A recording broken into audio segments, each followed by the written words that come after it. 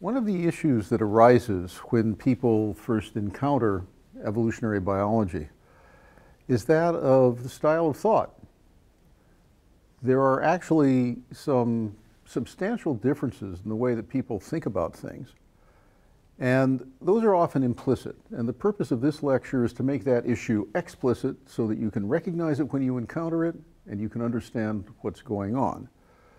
The three different styles of thought that I want to discuss today are typological thinking, population thinking, and tree thinking. Now, if one is thinking typologically, then the most important thing to know about something is the kind of thing that it is, that it represents a normal condition. This is a way of approaching the world that was first really formalized by Plato and Aristotle, Plato's theory of ideals and Aristotle's theory of types. And the type of Aristotle embodies the essence of the thing. Now, there are many places in science where this works pretty well. For example, the hydrogen atom. If we just think of all hydrogen atoms as having a nucleus and a single electron, proton and an electron orbiting around it, we do pretty well. The vertebrate kidney. Now, in terms of understanding basic physiology, we don't need to worry very much about the variation between individuals and the performance of their kidneys. We need to understand the countercurrent exchange mechanisms and Henle's loop and the way that the kidney filters such a huge volume of blood every day but manages to retain the water, things like that. Or the eukaryotic ribosome. It's really not so important that we understand little variations in the shape of the ribosome. The essential thing is that it is a rather large RNA enzyme structure that has a hole in the middle of it through which the messenger RNA passes in such a way that the transfer RNA with its amino acid fits precisely into place. And those are good examples where, if you've seen one of them, you've seen all of them. And that's where typological thinking works well. So, those conditions are ones where the average properties of a thing are much more important than its variation. That's sometimes the case in molecular and cell biology and physiology, but not always. It is a powerful simplification that makes life easier. One of the reasons it's so tempting is that you can deal with the world efficiently by making it less complex. So the important thing to know about typological thinking is when can you get away with it? It's going to mislead you when thinking about evolution or about the adaptive immune system or about many other things whose basic mechanism is based on variation. So, here are examples where typological thinking works. We think about the eukaryotic cell. It's got certain characteristics. It has a cell membrane. It has a nucleus. It's got a Golgi apparatus. It's got endoplasmic reticulum. It's got lysosomes and so forth. And we just think of those things as sort of the standard kit of the eukaryotic cell.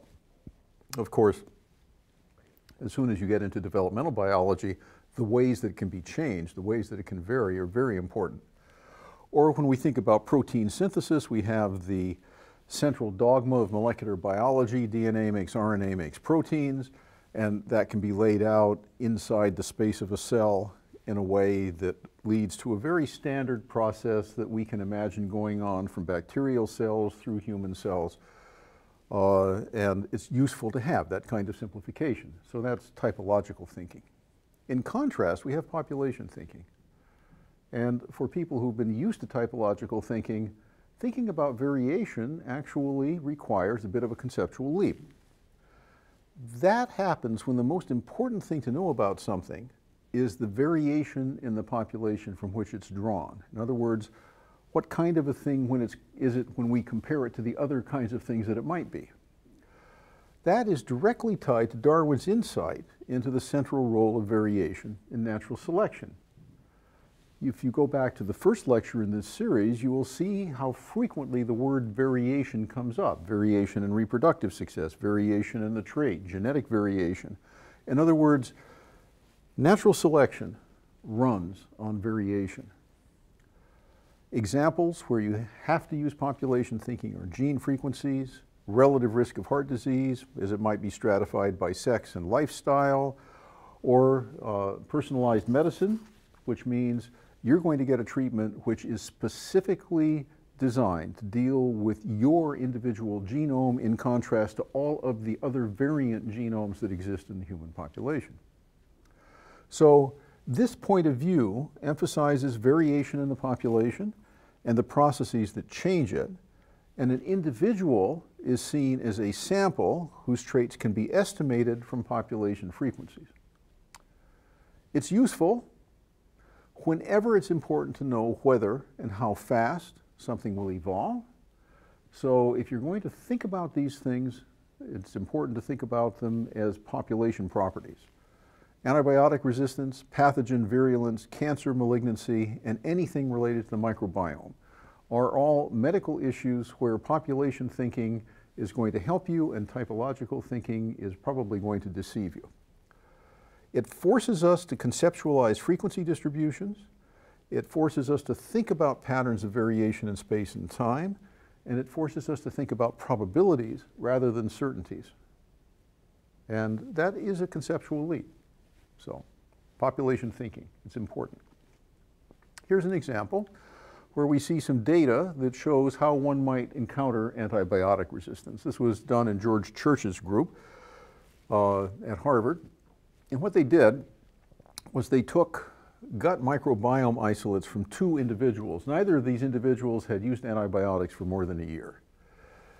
And what you see here is a description of how much the individual isolates in the microbiome varied in their resistance to a series of antibiotics. So the antibiotics are rows, and the columns are individual isolates, and the darkness of the reaction shows how well that particular isolate grows on that particular antibiotic. So the darker the color, the more resistance there is. And just by looking at this kind of display, you can see that human individual 1 has a lot more resistant isolates in the microbiome than did individual human 2. But you also see that there's a great deal of variation among the isolates in their ability to resist particular antibiotics. This can be broken down into the percent of isolates that are resistant to each antibiotic, and you can see that there's a fair amount of variation. The orange individual has quite a bit more, but there's very little resistance here to chloramphenicol, but there's quite a bit of resistance to things like penicillin and so forth. You can also see the number of antibiotics to which a particular isolate is resistant was quite high in this individual. The average was about 10, and in this individual it was about 6 or 7. So these are gut microbiomes that are 572 isolates in each case from huge populations. They're probably about 10 to the 17th individual bacteria in the human gut. They constitute usually about 1,200, 1,500 different species of bacteria. So we're looking at about, say, a third of the different types of bacteria in the human gut. And, you know, the take-home message here really is you pick an average human at random out of a population, hasn't been taking antibiotics, and the bugs that are living in their gut have a lot of genes for resistance for a lot of antibiotics. They can ship that information around through horizontal gene transfer, and it's quite possible that if, for example, this person starts taking, let's say, something like penicillin here, then all of the white isolates are going to drop out. Or if they start taking cefdinir here in the blue person, all of these bacterial species are going to be eliminated, giving these a competitive advantage. What might that result in? Well, it could result in diarrhea. It could result in an increase in a tendency to become obese. It could result in a decreased manufacture of critical vitamins. It could do a lot of things. So the important thing is that we see here a lot of variation, and we are thinking about samples from a big population. And then when we think about interventions, we can see that selection is going to operate on that variation and produce a change. What about cancer? Every cancer is an independent evolutionary process. It starts from a single founder cell. There are mutations. Those mutations produce descendant clones. Those clones vary in their properties depending on what kind of mutation they've had. They compete with each other. They undergo selection pressures to compete for space and nutrients. They eventually acquire the ability to move, and they become metastases invading new tissue. In those new tissues, they adapt to the tissues. This has been demonstrated. For example, a pancreatic cancer that is metastasizing into liver and kidney and brain will become adapted to the different tissues. And then if we apply chemotherapy, this is therapy right here, what happens is that we eliminate everything but the resistant clone. We select the resistant clone. It remains a problem, it spreads. And if we come back and try to treat it again with chemotherapy, we have to switch drugs. If we hit it very hard, we will very efficiently select the next such clone, because this one will be giving rise to daughter clones by mutation, and so forth. So what's going on here is that a cancer is not a single thing. It is a population of clones, each of which consists of thousands to millions of cells. And as it moves into different parts of the body, they are like ecosystems to which those cells are becoming adapted, and chemotherapy will select for the resistant clones. So that is not thinking about cancer as a single typological thing. That's thinking about cancer as a population of evolving entities. Now, tree thinking. Tree thinking means thinking about, not about redwoods and pines, but about phylogenetic trees. And if you are a person who is adept at tree thinking and you like this kind of biology, then you think that the most important thing to know about something is its position in a phylogenetic tree. In other words, what's its evolutionary history, who are its relatives, and what can I understand about it by understanding its past and its relationships. So this all derives from the insight that all species on Earth, at least that are the ones that are not viruses, are members of a single tree of life. Life originated once, and all species are descendant from that ancestor. Species then are not independent replicates within a larger class, but they are connected within a phylogenetic tree. This kind of thinking emphasizes explanations within the context of a tree in which differences arise by divergence from the last shared ancestor. So, tree thinking is useful whenever we can get insight from comparisons among species. And in evolutionary medicine, such comparisons are useful when we think about, for example, the fact that primates like us, actually the hominids, particularly humans, have very invasive placentas in which the fetal stem cells are invading the endometrium to build the placenta, and those stem cells have many properties of cells that then form in later life metastatic cancer. Of course, it helps us with understanding the association of upright posture with problems in childbirth. It helps us understand why whales and elephants, which have thousands to millions of times more cells in their body than we do, don't all die of colon cancer when they're teenagers. It helps us to understand why, it helps us to see that that's a problem. It helps us understand, for example, that if we were to look at African green monkeys and realize that they have simian immunovirus, but they don't get AIDS, that we could understand something important about resistance to AIDS by looking at a relative that has a very similar virus but doesn't get sick. And we can also understand something about heart disease and why we are susceptible to our particular kind of heart disease by seeing that heart disease is quite different in chimpanzees, and the way that fat forms and that plaques form and things like that in chimpanzees is quite different.